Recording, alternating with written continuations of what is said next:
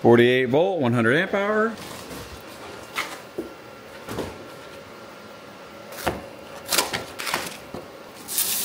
Hey guys, Mike Builds. Today we're going to be taking a look at and doing a little bit of testing on this DC House 48 volt lithium iron phosphate battery. We've done a bunch of 12 volt battery testing on the channel, but now I want to start moving up into some bigger, higher end batteries, I guess you could say, and the 48 volt battery is naturally a best choice for that. These can be used in golf carts and 48 volt solar power systems, pretty much anything where you need 48 volts of power. The DC House brand has been around for a long time. These are actually pretty popular and a ton of people use them and have really good luck with them. Previously, we reviewed one of the 100 amp hour 12 volt versions of the battery and it did really well. So this battery features Bluetooth. It also has low temperature protection. It has a 200 amp smart BMS. It can do 700 amps of discharge for 1 second. It can do 200 amps continuously. In the box with the battery, you get the user manual, the app user manual for the Bluetooth app. It came with this fiberglass, one of those fiberglass sheets. I'm not really sure what this is for. So we're gonna have to maybe check and see what that's for. Maybe it's just for shipping to protect everything, but not really sure. Also very interesting with this battery, you get this little Bluetooth capacity monitor. And all you do is wire it to the 48 volt battery and this is gonna display the Bluetooth reading from the BMS. So I'm excited to try that out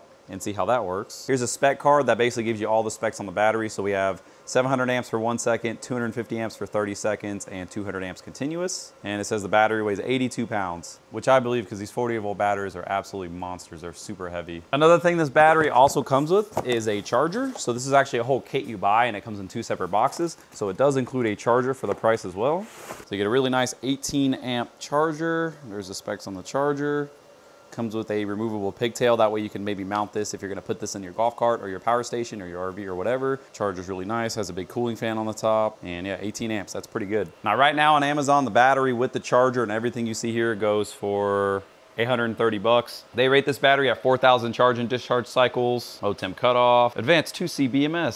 So it's designed to power a wide range of 40 volt applications, golf carts, RVs, trolling motors, marine vessels, off-grid systems. So my plan is this video, we're gonna charge this thing up, do a capacity test. We're definitely gonna put as much of a load on it as we can. We may even install it in the golf cart and just see if it'll handle the golf cart just fine. Then we're gonna take this thing apart and kind of get a really good look at the inside, the BMS, how the build quality is, and see if this thing is worth the money. And you guys at home will be able to see kind of what you're getting for your money as well. I'm really excited. I love 48 volt, big powerful batteries. These things are awesome. Personally, I have a bunch of 48 volt batteries because I have my big 48 volt off-grid power station right here that kind of runs a lot of stuff in my house. Now, as far as dimensions, for y'all who are curious, it is 19.5 inches long, 10.5 inches wide, and 8 3/4 inches tall. And let's see how much it weighs. 85 pounds. Oh yeah. Man, this thing is heavy. This charger is also really nice. So almost 1,000 watts of charging power.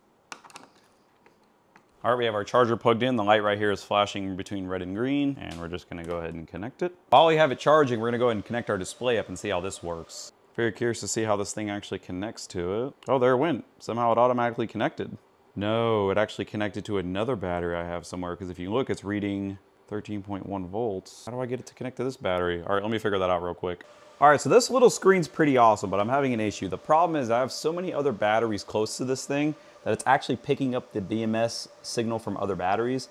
So if you look, we're displaying 59%, it's reading 52.4 volts. If I come to my Vader server rack battery, that's actually the BMS that it's reading. So I'm sure this works 100% just fine, but I'm gonna have to get it away from the rest of the batteries in order for it to sync up to the BMS in our DC House battery. I will say it is a nice display. It displays amps, temperature, voltage, and percentage. That's really cool. Now we're gonna open the DC House app. Off the bat, you do not have to create an account to use the app, which I love because I hate having to create accounts just to check statuses of batteries. So we're gonna add device. All right, we went ahead and added the device, so here it is. Looks really nice. This actually looks exactly like the EcoWorthy app, which is funny. It looks literally the exact same. Trying to see what else we can see on this app. So you see the voltage, the amperage going in. If you click on this data page, you can see a lot more information and capacity, and then it also tells you the voltage of each individual cell, which I know some people don't like, but in my opinion, this is really important because it allows you to troubleshoot if you're ever having any issues with the battery. You can very easily see if maybe you have a dead cell and very easily track what's going on with the battery. So personally, I like being able to see as much data as, so the app's really nice. So I'm gonna let this battery fully charge so we can start our capacity test. We got the DC House 48 volt battery fully recharged. I did go ahead and reset the shunt to 100%. We cleared our total amp hours there. So whenever the capacity is finished, this will be our total right here. We're at 55 volts, it's hot off the charger. And if we we open the app, you can see we're at 100%.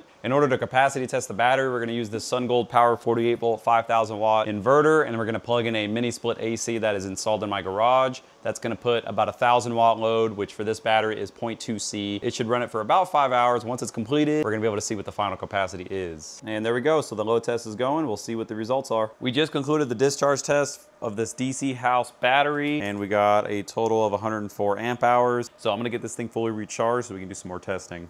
For the final test of this battery, we're gonna go ahead and install it in the golf cart. Because it's golf cart rated, we're definitely gonna wanna test that. We have my EasyGo RXV. Currently it has lithium batteries in it, but we have 4 separate batteries with an equalizer. So we're gonna pull all of this out, get this thing connected and hooked up, and go do some driving. Are you ready? How are we gonna do this? Batteries installed, fits in there very nicely. Actually takes up a lot less room than 4 individual batteries. All right, here we go. We're gonna flat floor it to see if it holds up to the amp draw. Okay.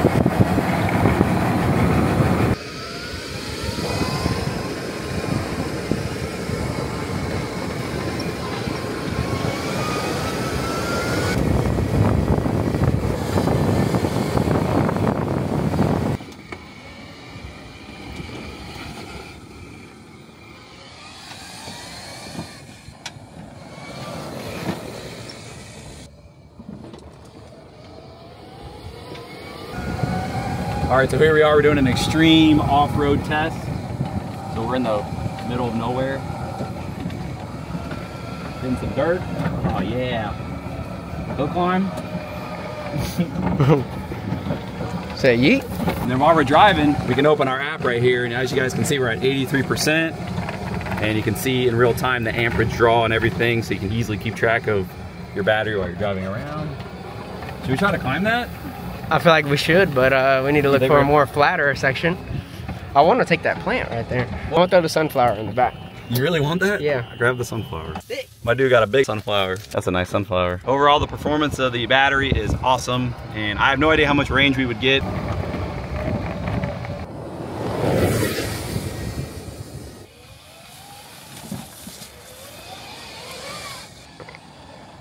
Guys, so far the performance of the DC house battery has been amazing, and it did really well in the golf cart test. Next, we're gonna go ahead and crack this thing open. We're gonna try to take a good look at the cells and the build construction, how they build it, the BMS and all that good stuff, and just kind of judge the build quality. See if we see anything crazy. I've never actually seen inside one of this style 48 volt batteries. I've seen a bunch of server rack batteries taken apart, and me have personally taken apart some server rack batteries, but not one of this style case batteries. So I'm curious to see how the layout is of everything. Okay. Oh, it stinks. Here's a first good look at everything with the lid open. Nice big beefy BMS with nice large heatsink. It looks like from the BMS to our positive terminal, you get 4 8-gauge wires. They terminate here. You get a really nice solidly crimped connection with heat shrink.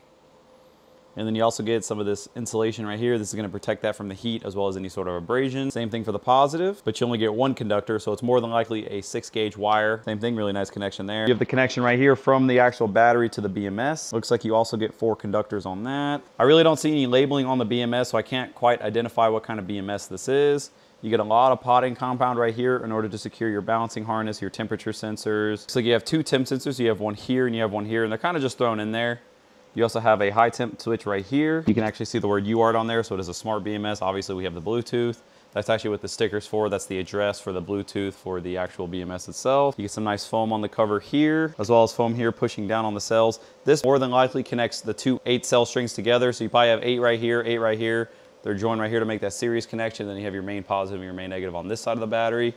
I'm gonna try to see if I can't get this giant sheet off the battery, because it looks like the cells and everything are tucked underneath here. Then they put this big old fibered sheet. I believe this is fiberglass. They put this huge sheet on there, and then they put a lot of epoxy around the edges in order to kind of hold it down, which is a really good design. It looks like it's very sturdy. If you look right here, you actually have 1, 2, 3, 4, as well as 1, 2, I would assume 2 more on that side, and that's actually gonna be the cell holders themselves. So more than likely underneath this, you have big strips of metal going across in order to compress and hold all the cells together. I'm gonna try to see if I can't take this apart a little bit further without causing permanent damage.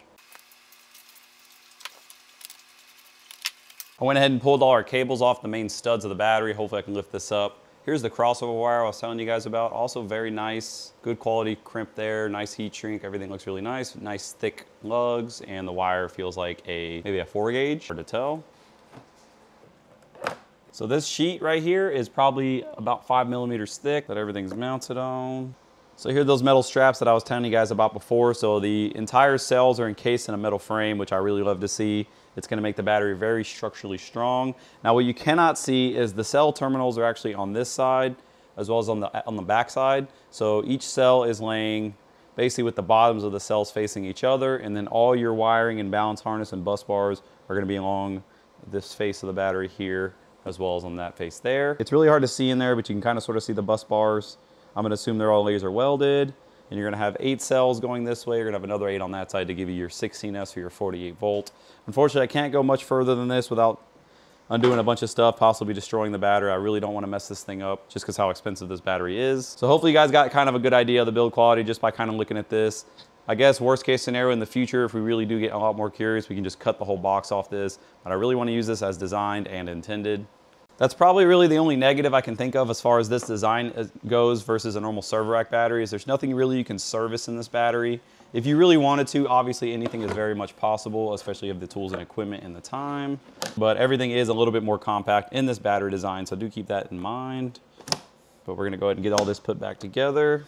You could very easily service the BMS. I don't think that would be an issue. And if you really wanted to change the cells out, you could at least harvest some parts off this battery, you know, thinking way in the future. But you should be able to get at least 10 years of life out of this battery if you care for it. Guys, that's gonna do it for us testing and reviewing this DC House 48 volt 100 amp hour battery. This thing did phenomenal, passed all the testing we did at it, and did really well on our golf cart power test. Just like they advertised, it works really good for that. It fits nice and compact in a golf cart as well. I was very surprised about that. Build quality looked pretty good. What do you guys think about that? As always, leave your thoughts and comments in the comments. Thank y'all so much for watching. Let me know what you guys think about this, and I'll see y'all in the next video.